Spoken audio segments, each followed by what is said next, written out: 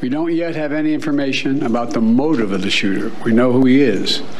I urge everyone, please, don't make assumptions about his motives or his affiliations.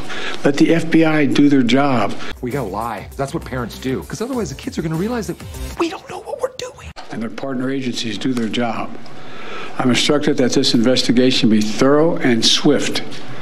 And the investigators will have every resource they need to get this done. Even for the internet, it's pretty shocking.